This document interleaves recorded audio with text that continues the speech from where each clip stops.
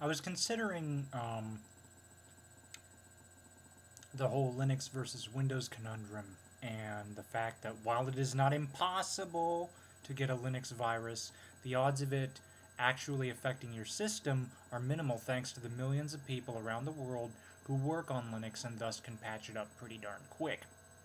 Also, the way the Linux architecture is built, you need a password to do pretty much anything, including changing. I can't even change the time and date on my system's clock without going in and providing my administrative password. It's the same way on the Mac, in fact, because the Mac also is based on Unix. If I were to unlock my clock dialog, if I were to activate the little padlock and unlock it, in order to do that, I would have to have administrative rights. So, with the power and stability of Unix and the open source nature of Linux came an idea. And the idea is to create a distribution, and this is just an idea. Okay, let me just make this clear. This is just an idea. This is not an actual distribution. The idea, I call it Safeguard. And Safeguard would be a minimalist distribution, and I would prefer to base it off of something, and I'm just going to use Ubuntu as an example because that's the one I've used the most. So let's just say, for example, that Safeguard is based off of Ubuntu. The idea is that we would have the Ubuntu-based system and only one application. We wouldn't even have a GUI. It would just be one application, and that application is VirtualBox. So essentially, the way it would work is we boot up Safeguard Linux, and it runs the normal boot up process, and then it immediately goes in. There's no GUI, so it's really fast. So it'll be really fast because there is no graphical user interface intended for this. And it boots up VirtualBox, or we could do what Wooby is doing, which is to have basically, in Wooby, Linux uses a folder on the Windows side as a hard drive. We could do the same thing for the Windows side. In other words, it would be a virtual machine without an emulator. But regardless of how we do it, the idea is that Safeguard Linux boots, and then Windows boots on top of Linux. And this way, you would have your Windows compatibility. You would have your Windows,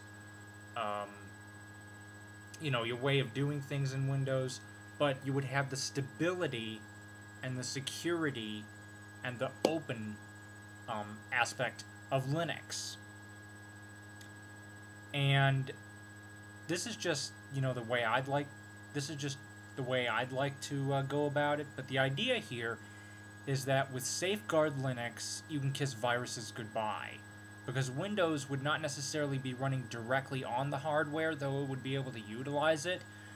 It would be running on top of. It's kind of like sleeping on the floor versus sleeping on the bed, if you want to call it. If you want to put it that way, sleeping on the floor is very uncomfortable. And sleeping on the bed, well, that's very comfortable because you have the bed protects you from the floor in a sense. Basically, it divides you from the floor because the bed is between you and the floor. Linux would be sitting between Windows and the outside world.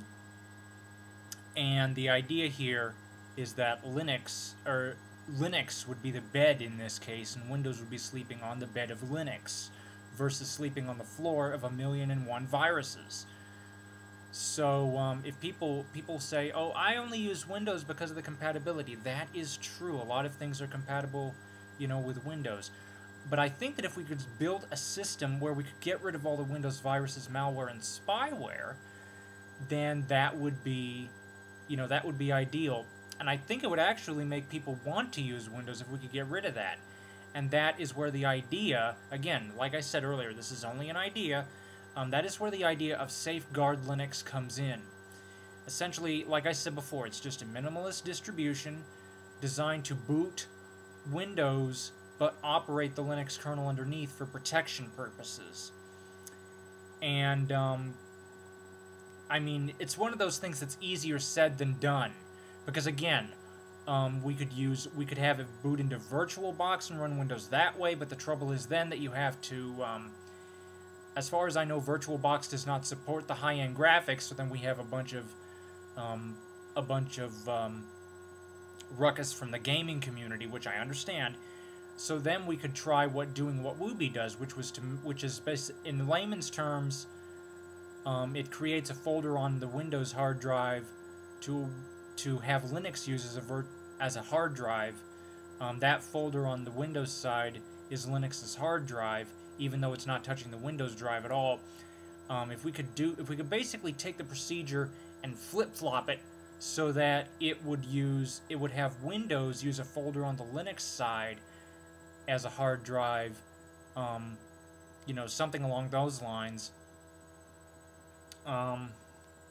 or something. Basically, the idea, like I said, is to have a minimalist Linux distribution that boots straight into Linux. It gets Linux up and running, and then boots into Windows for, like I said, the compatibility and the familiarity of Windows with Linux underneath.